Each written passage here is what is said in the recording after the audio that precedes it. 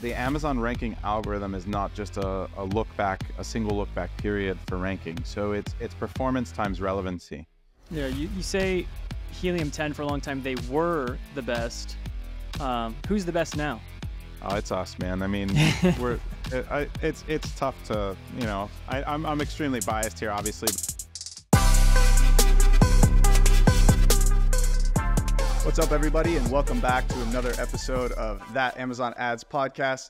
We have a very special guest with us today. We have the founder, CEO of DataDive, Brandon Young, joining us today.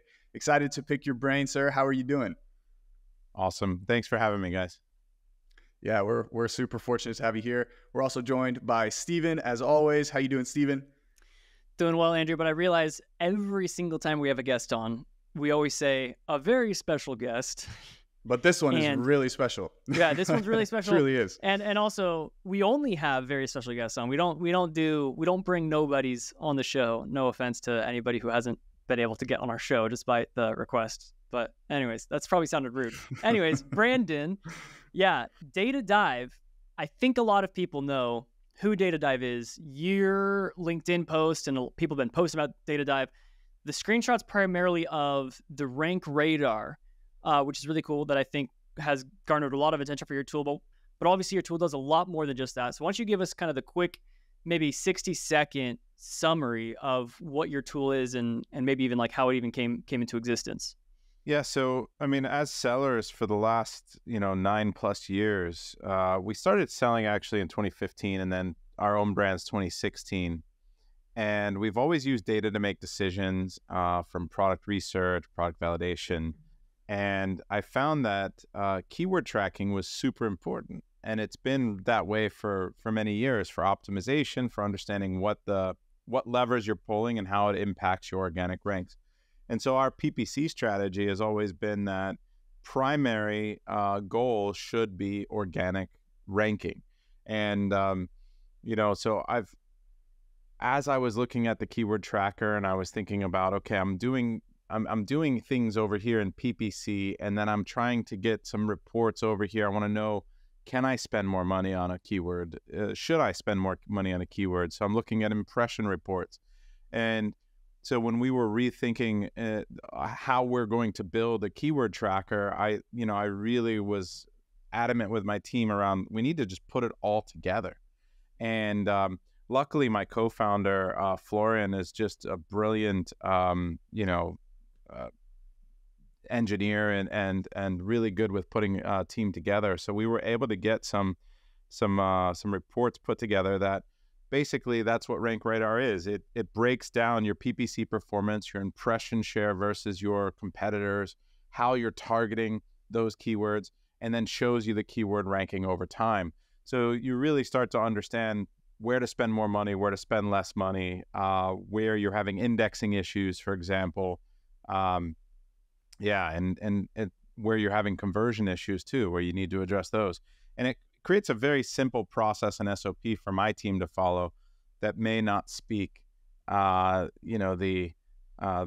English as a first language. I mean, most of my team is in China, actually. Interesting. Yeah, that's really cool. So, I mean, as a user of DataDive, I've obviously gotten to benefit from this keyword rank tracking view that you put together. It's super helpful and effective for tracking and seeing how those ad dollars that you're deploying and spending on are actually making an impact to, getting more organic visibility for your product. So, super awesome portion of the tool. I use it all the time. I'm curious. So, with a lot of other keyword and SEO related softwares, like kind of already in existence for Amazon sellers, what gaps in the market did you feel like you could make a difference in? And where did you feel like you could compete and actually build something better than the current solutions that already exist? Yeah, so for many years, we started teaching in 2018. I mean, we were in beta in 2017 with Seller Systems. And then in 2018, we really started teaching the course. And even from that time, very, very early time, we were taking data from Seller Labs. I remember like mashing data together from Viral Launch and Seller Labs and doing like a manual or reverse ASIN to try to figure out the search volume and what keywords were relevant and where the ranks were. And then Cerebro came out with Helium 10, and I was like, it's cool, but it's only one at a time, and we got to mash it together. And then they opened it up to 10 competitors. But even then, it's so much data, and a lot of it is useless, right? So it's like kind of trying to figure out how to filter through the noise. So we spent many years teaching a methodology where we would have all of our users, all the students and all the members that we were teaching use a Helium 10 account, go pull a Cerebro report, and then create a column where we would calculate relevancy and then filter out all the keywords that no one was really ranked for because those are just irrelevant, right? And then kind of sort that by which keywords were the most important. Doing all of that manually each time takes a long time, right? And so when we built DataDive, we figured, the thesis was, okay, we could do that automatically. We could save you an hour worth of work to do it in 5 minutes, right? And then you can analyze more products, you can make better decisions. Not only that, you can just start to pull more and more data. If you're gonna calculate certain things, you can just do more. So that's kind of where DataDive came about, was that the data being provided by someone like Helium 10 at the time, and I mean they're the biggest in the space. They for a long time they were the best, and we just still had to do so much to analyze the data to make real decisions from it. And that's why we created DataDive. It takes all of that data and feeds it to you in a way that you can understand how are the current sellers getting their sales, which keywords drive the most sales for my competition, and what are the gaps, what are they doing poorly, so that I can potentially do better. So that delta becomes an opportunity in a lot of ways for product selection, and we're always trying to figure out how we can display it in a slightly better way. But data's tough, man. Data, there's a lot of it, and it's very tough sometimes for people to really understand it. So I think we're doing an all right job, and we're going to continue to improve on it. Yeah, you say Helium 10 for a long time, they were the best. Who's the best now? Oh, it's us, man. I mean, it's tough to, I'm extremely biased here, obviously, but I think we're best in class when it comes to keyword research and SEO, or optimization. Everything from our data, the way we look at it, the way we value it, the way we've written our own algorithms to value keywords and routes and really help you write listings to maximize rank. I think we built on a foundation that they created, and it was very helpful for us building our own brands. But I think that we've taken it to another level. Cool. Yeah. I mean, I discovered you guys, and I would agree with you, by the way. I do think, I'm a long-term Helium 10 user. I still do use them because I really like the Chrome plugin. I know you guys have a Chrome plugin, but I think it's a little different function compared to the Helium 10 one. But I discovered you guys through a LinkedIn post, people showing that you're tracking a specific product keyword rank over time. Andrew then was also testing you guys out and was like, this is awesome. So I was like, all right, fine, I'll do it. But I needed it in particular because I had a brand where their organic sales basically completely just fell off the map. Were not discoverable at all on page one, largely due to just massive increased competition that was selling the same products at 50% cheaper. All of the Chinese manufacturers basically going D2C, as everyone is aware of. So my advice to the brand was, we need to run some deals to boost that rank, to give us another opportunity to get back onto the top, and to demonstrate that it works. How are we going to do that? You could use Helium 10, but it's not going to give you that same visual and map that DataDive gives you, that kind of that heat map, that massive spreadsheet looking thing. And that was the view that we wanted. So, we picked our products. I think it was like 5 products across 20 keywords. And we looked at the before, during, and after the deal period. And very, very clearly, you see that heat map was in the red saying really low rank, jumps up to like the yellow green saying pretty good rank.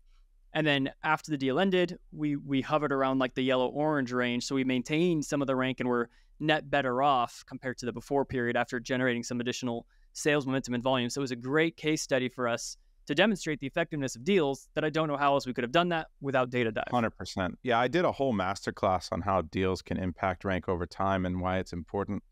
And it really comes down to the fundamentals of understanding how Amazon's ranking algorithm works and how conversion is like a leading indicator there. Mm-hmm. So when you run a deal, assuming you can run the traffic to it and get aggressive with the traffic, your conversion rate is going to be significantly higher than it typically is when you're not running a deal. And so the key, though, is that the algorithm, this is the one thing I'll share that I think is really important, is that the Amazon ranking algorithm is not just a single look back period for ranking. So it's performance times relevancy. When you have an indexing issue, when you're tracking your keywords and you're off the charts, you're not indexing at all, generally it's because you didn't write your listing properly to establish a high relevancy for that keyword. And the highest relevancy is exact match written in your listing, right? Highest ranking juice would be front of title, for example, and then it goes down into other places from there. So there's a lot that goes into that, but just assuming that your relevancy is there, and what matters after relevancy will be performance, and that's going to be click-through rate, conversion rate, and your revenue. Now, you can sell a higher price product that converts worse and still rank pretty close because of the way that that's balanced. But if it's a single look back period, it'll be like, well, whoever did the best yesterday is ranking the highest. They can't do that, obviously. They need to give credit for people that are consistent. So what they do is they have a 1-day average, a 3-day average, a 7-day average, a 15-day average, a 30-day average, and then goes back even further from that, 2, 3, 4, 6 months, right? The further back you go, the less it's weighted. So the older history isn't weighted as much as the newer history, which is good. So it gives you a chance to kind of climb out if you've started to do something better and right more recently, so you can see your ranks improve. But this is one of the reasons that if you're out of stock for more than 30 days, it's very difficult to get your ranks back because you're accumulating negative history throughout that 30 days. And all of those averages, the 1-day average, the 3-day, the 7, the 15, the 30, are all zeros, right? And now you have to kind of start all over. Now, that 30-day average is like the magic mark for deals to be effective. So if you run a deal in 1 month and then wait 5 weeks and run another deal, it's not going to have nearly the same impact as if you run a deal and then within 30 days run another deal.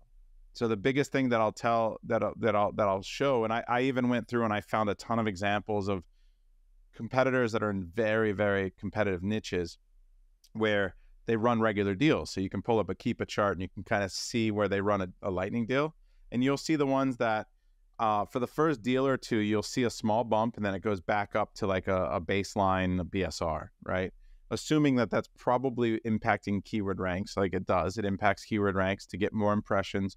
And that's why the BSR stays lower for a period of time. But then your keyword ranks will slide back to where they were because that's your equilibrium. That's where your average conversion rate and your performance is relative to your competition, assuming, again, that relevancy is the same for everybody. Now, what the key, though, is that if you run a deal and then you get that lower BSR for a period of time, and then it starts to run back. If you run another deal before that 30-day period, you're getting a blended average of conversion rate from both deals in there. And now you'll see an even a longer dip and a longer period of time. And so it generally takes 3, 4, 5 deals consistently running inside of a 30-day window, and you will start to set new floors for your BSR. Which is the magic of using BSR or using deals to rank over time and stay ahead. So then once you get ahead and you're in the lead, you continue to do that, not so much to keep pushing the rank down because you will hit a ceiling, right? But the goal would be then to starve your competitors because while your deal is running, their conversion rates go in the wrong direction. Yeah, very well said. I mean, it almost sounds like Amazon's algorithm is like a credit score. It's like if you're out of stock for 30 days, that's going to live on your credit score for, a very long time. It's, if you miss a payment, it's going to stay on there for a long time. Yeah, you do get punished for a little bit. Yeah, for sure. Yeah, that's so interesting too. I mean, I've always heard like the laddering of deals being really an effective way to stimulate ranking and growth. And I think you really laid it out there really articulately and explained some of the nuance there within how you might actually break out those deals and time them appropriately. What would you say to somebody who is coupon or deal resistant or hesitant, like somebody who's not using any deals? Would you say that there's still some, ability to rank through other means, or is coupons going to be pretty important? I would ask them why they're resistant to it. I think that, everything's A/B testing. Coupons aren't going to always be effective, but they are effective more than they're not. And the reason to use coupons specifically is that it doesn't impact your lowest selling price for the last 30 days, which is where you need to have a baseline for when you run a deal. Because when you run a lightning deal, they're going to request that you have a 20% discount or a minimum discount amount. Same thing when you run Prime exclusive deals for Prime Day, which is coming up, for example. You have to have your established lowest selling price for the last X days. Sometimes it's 30 days, sometimes it's 60 days, whatever. And if you lower your price without a coupon, you're effectively lowering what that price is. And so your deal price has to be significantly lower. But you can kind of, and it's not as effective as just lowering your price or running a sale. And, you know, but if you run a sale and add a coupon, but keep the price, the effective price higher and just use a bigger coupon, you're going to see an increase in conversion rates and click-through rate. And, but then you're also in a position where you can still run those deals every X amount of weeks, right? And yeah, I think coupons and deals are effective for a lot of categories and products. It really depends what your competition's doing, what your conversion rate is, and you have to know how to do it effectively. Otherwise, if you just run a random lightning deal every once in a while, you're just lighting money on fire most of the time. Yeah, for sure. I just have some clients that are very resistant to running any sort of coupons to actually stimulate growth or rank, and it's something we're kind of like pushing on them, trying to get them to do a little bit here and there. But some brands are just very adamant about maintaining that price integrity and that brand image, I guess. So what they should do is probably run an evergreen coupon and probably raise their price a little bit, right? So you know, like an evergreen sales and coupon strategy will generally, because it stands out more also in search, right? So in the SERP, like you're gonna see all of the different results, and the things that catch people's eyes are the crossouts and the badges and, you know, the coupons. And so if you don't have those things and everyone else does, you're just getting less clicks. It's just what it is. Like there's so much data on that. And if they're hiring you as the expert, they need to trust you that, you know, you're going to be like, look, I can't guarantee this is going to work, but this is this works most of the time. So let's test some things out. Like ads and Amazon are all about just constantly throwing shit at the wall and testing it, because it's going to be different almost all the time.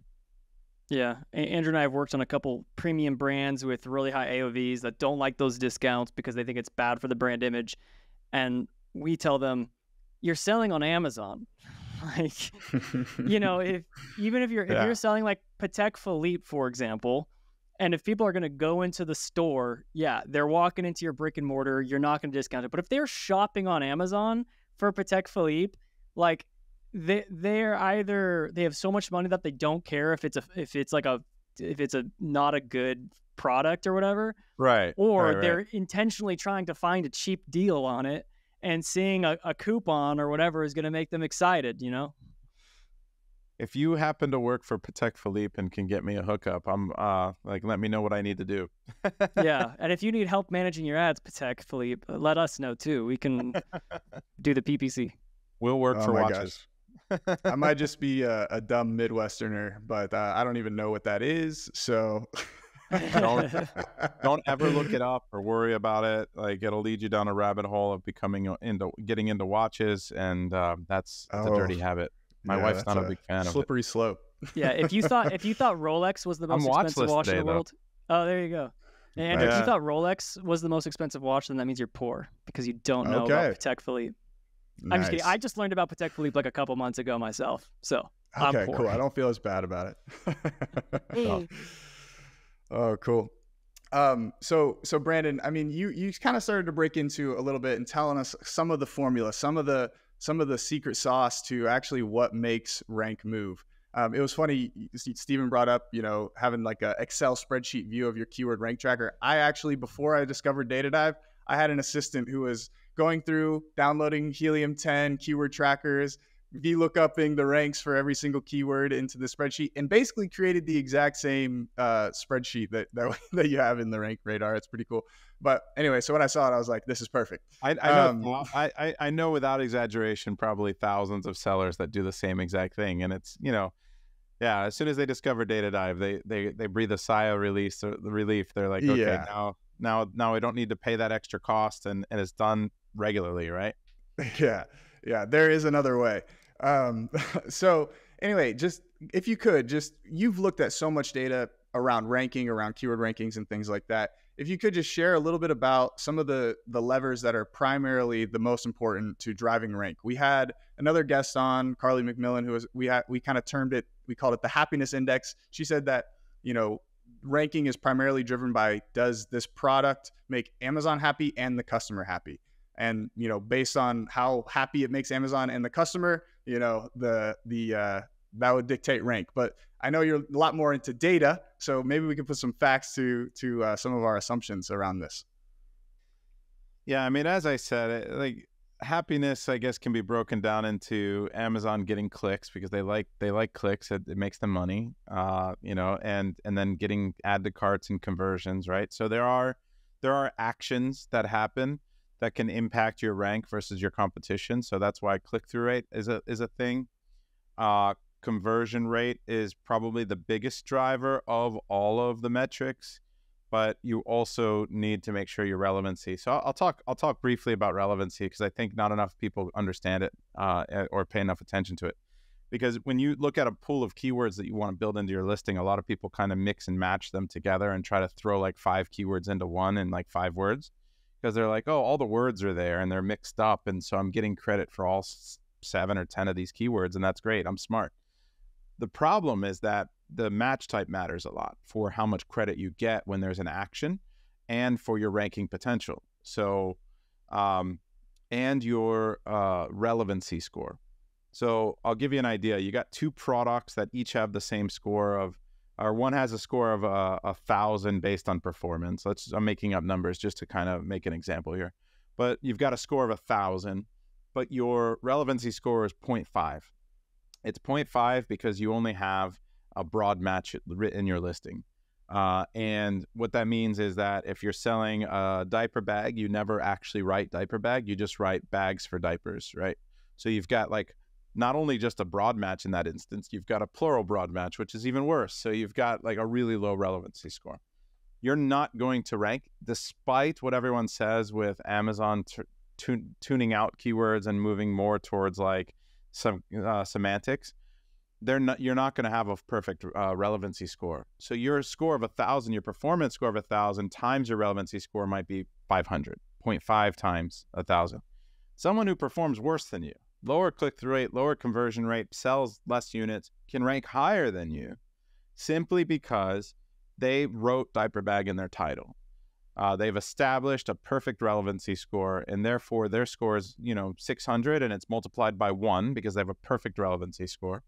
Then now they're going to rank ahead of you. Their score for that keyword is 600 versus yours, which is 500. That's exactly how ranking works, and it's those scores over those periods of times blended together. But you can unlock. So the other way that it works, which is really interesting, is that you're getting when you do cash in performance score, it goes into a bank. So your relevancy is real time, which is really cool. So the way it works is that the multiplication of your relevancy is for where you need to rank now, like literally right now. And if you did a poor job with your relevancy score in the past, it doesn't impact what you can do today. Because what happens is your performance score, that 1,000 that we gave an example of, that you've been performing well on a keyword, has been just sitting in the bank. So that over the course of, let's say you were performing worse when you first launched and you had a score of 800, and then it was 900, then it was 1,000, and now it's 1,100, and your total blended score is 1,000 from all those averages. And now, and we're getting into the weeds here, so hopefully I didn't lose like everybody. People are still listening. But we're looking at your score that's in the bank. Now, in order to cash that in, that's where the relevancy comes in.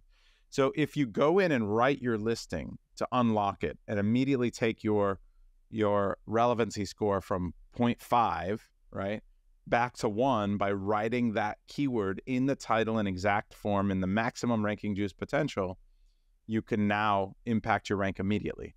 And I've seen in legitimately hundreds and hundreds of case studies where people will rewrite their listing. We don't recommend you rewrite everything unless it's been terrible, but like you rewrite one keyword into the title and you can immediately see an impact in rank from page 2, page 5, not even indexed, to page 1, because the credit was there. So when you talk about how ranking works from an algorithmic standpoint and how you get credit versus your competition, everything's relative, but that's how they calculate it. Awesome. Very interesting. Well, Brandon, we are kind of coming up towards how long these episodes usually go before people start zoning out. So I'm going to start wrapping things up, but I want to do something. I want to play a quick game with you. We've never done this before. So I'm going to read off a list of words, and I want you to give me, your knee-jerk reaction, just the first word that comes to mind, a little word association game, and Sounds get an good. idea of how you think through some things. And I don't know, psychologists do this, so maybe we'll tap into your brain a little bit. You ready? Yeah. So I say the sounds word, fun. and then you respond whatever first comes to mind. All right. Amazon. Bacon. No, I'm just kidding. Bacon. Oh, man. Opportunity. Opportunity, nice. Data. Massive. Ranking. Calculated. PPC. Expensive. SEO. Yeah. Complicated. True. Organic sales. Profit. ACOS. Terrible measure. Oh, really? Interesting. Interesting. Andrew and I ACOS. just did it. Andrew and I just did an episode. We did a 2-part series on is ACOS a vanity metric, and we said What no. was the conclusion? We said if you don't set up your campaigns right, that it's usually an issue with whether or not you've set up the ad sales attribution to be accurate. If your ad sales attribution's not accurate, then yeah, it's a pointless metric. But there's ways to make it more accurate. I'll have to have another whole series about debating that. All right, and okay, well then I'm gonna add another one to this list. What about ad cost of total sales or tacos? My favorite. Yeah. Delicious. Nice. Yeah. Delicious. Okay. Software. Oh, expensive. To To build. subscribe to or to build. Yeah. Ad labs. Unknown. Sound like I need to look into it. I mean, Yeah, we can give you a I demo understand sometime. you guys. I understand what you guys know what you're doing. So you're probably built some pretty gnarly tools that I need to check out. Yeah. And I think your tool uses AG Grid, right? For a lot of your tables and everything. I don't even know. So I'm a non-tech founder. It's so funny. I was just at the Snowflake conference in San Francisco. I was the dumbest guy in the room for sure. And there were like 40 booths of vendors, and every single one of them, and they all integrate with Snowflake. These are all these data providers and tools and stuff. And I would go, okay, talk to me like I'm 6, because I don't understand anything you're saying. And I learned a lot that way. That was actually a good way to do it. But yeah. So when you said AG Grid, I don't know what that is. Okay. Yeah. I think, Andrew, it's actually been a while since I logged into DataDive, but it's the same. Yeah, I think it's the same. Yeah, whenever I first signed up for DataDive, I sent a screenshot to Steven and I was like, look, they're using the same builder as us. It's like I don't even know what the proper terminology is, but it's like a package that builds tables for websites and applications and stuff. Oh, it's very nice. Yeah. But I only know that. I mean, I'm barely trying to. I don't code at all. I'm just trying to talk to my own developers, and I learn a couple keywords along the way. But Brandon, thank you so much for coming on. We'd love to let people know where to find you, where to go to sign up for DataDive. So we'll definitely put the link in for DataDive in our show notes. But in terms of getting in touch with you, if they have questions, what's the best way to do that? Yeah, they can always reach out to me on Facebook. LinkedIn is always good as well. I'm available there. Sellersystems.com. You can reach me there. You guys have a discount to give everybody for DataDive? Otherwise, I'll set one up for you if you don't. Yeah, no, we don't have one. Great. Yeah. So what's the discount? What's the deal? It'll be at least 10%, and then buys you a cup of coffee when they sign up. So Oh, and nice. a month after that. Let's go. Coffee's expensive, by the way. Is it a coupon code, or we have an affiliate link that we'll use? Yeah, it'll be an affiliate link and coupon code, so it'll be both. Okay, perfect. Yeah, and then they can use your code. They'll get a discount. Nice. We can set it up. Yeah.